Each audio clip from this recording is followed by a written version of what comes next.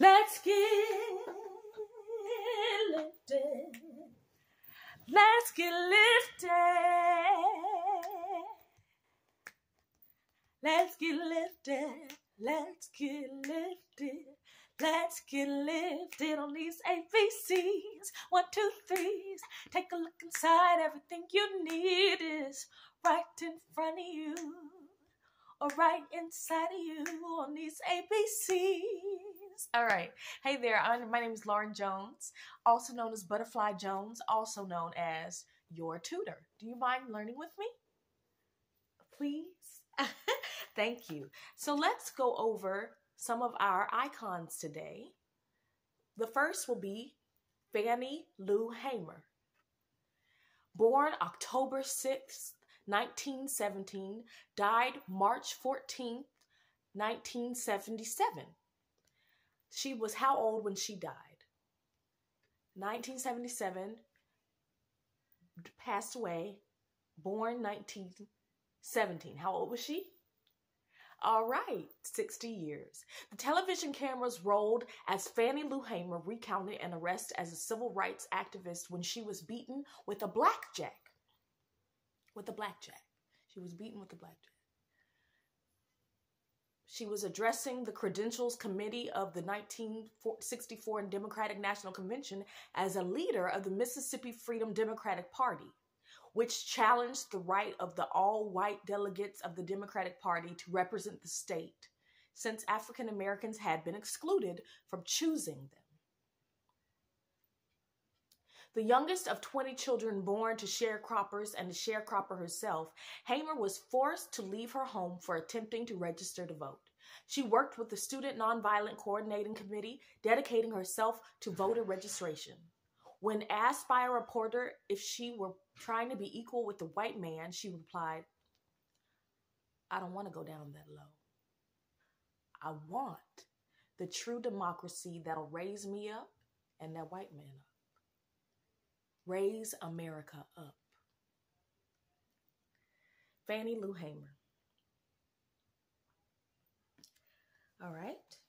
Now we're going to do Phillis Wheatley.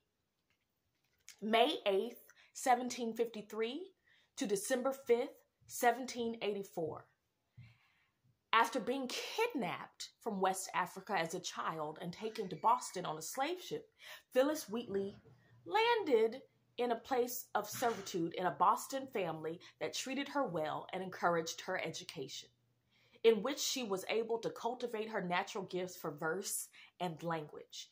By the time she published her first poems in 1767, Wheatley had also mastered Greek and Latin to the amazement of local scholars, many of whom had genuinely believed such feats to be beyond the capacity of Africans.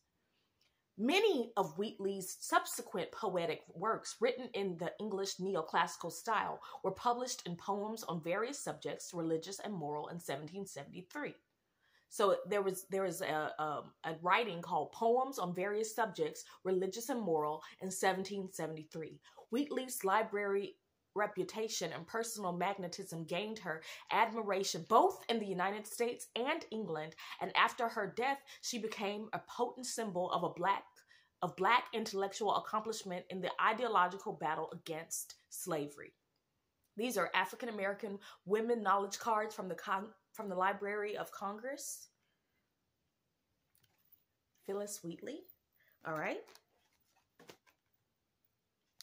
Ethel L. Payne, born August 14th, 1911, Chicago, Illinois, and passed away May 28th, 1991, Washington, D.C. So she was born in Chicago. She passed in Washington, D.C. That's where I was born. And she was how old when she passed?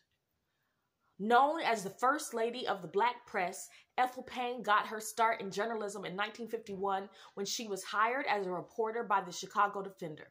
Establishing a reputation for solid writing and straightforward observations, Payne moved to Washington, D.C. and covered the nascent civil rights movement for the Defender, which was a publication.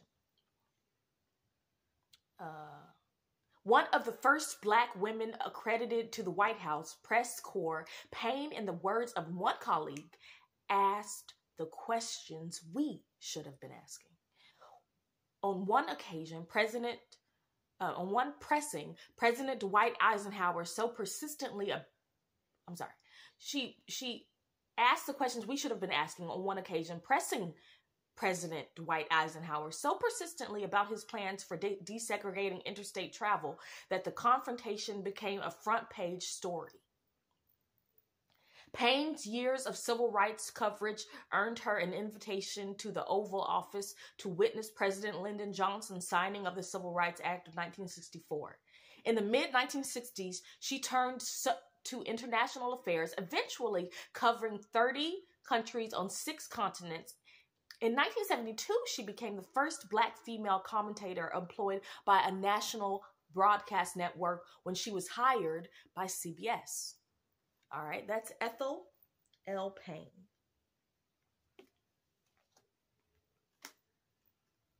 Now, Ralph W. Ellison, who is our last icon for the day, born March 1st, 1914, passed away April 16th, 1994. So how old was he when he passed? All right. Ralph Waldo Ellison is best known for his semi-autobiographical novel, Invisible Man, 1952, the first novel to describe the racial climate of American society, particularly in its attitudes towards Black men from the perspective of an African American. Born in Oklahoma City, Oklahoma, Ellison studied music at Tuskegee Institute. Interested in the arts and literature, he moved to New York City, where he became a protege of Richard Wright. Wright introduced Ellison to T.S. Eliot, whose poems made a profound impression on him. He joined the Federal Writers Project and began submitting short stories, essays, and reviews to various periodicals. After serving in World War II, he wrote Invisible Man, which won the National Book Award for Fiction in 1953. Ellison also published a series of essays, including Shadow and Act, 1964, and Going to the Territory, 1986. Lectured worldwide on Black culture and folklore, and taught at several U.S. colleges and universities. He left a second novel unfinished at his death. Photographed courtesy of National Archives knowledge cards, published by Pomegranate Publications in California. All right, those are our icons today. So we have Fannie Lou Hamer, Phillis Wheatley, Ethel Payne, and Ralph W. Ellison. All right, thank you for getting lifted with me on these ABCs. 1, 2, 3. Let's take a look inside. Everything you need is right in front of you, or right inside of you on these ABCs. All right, see you next time.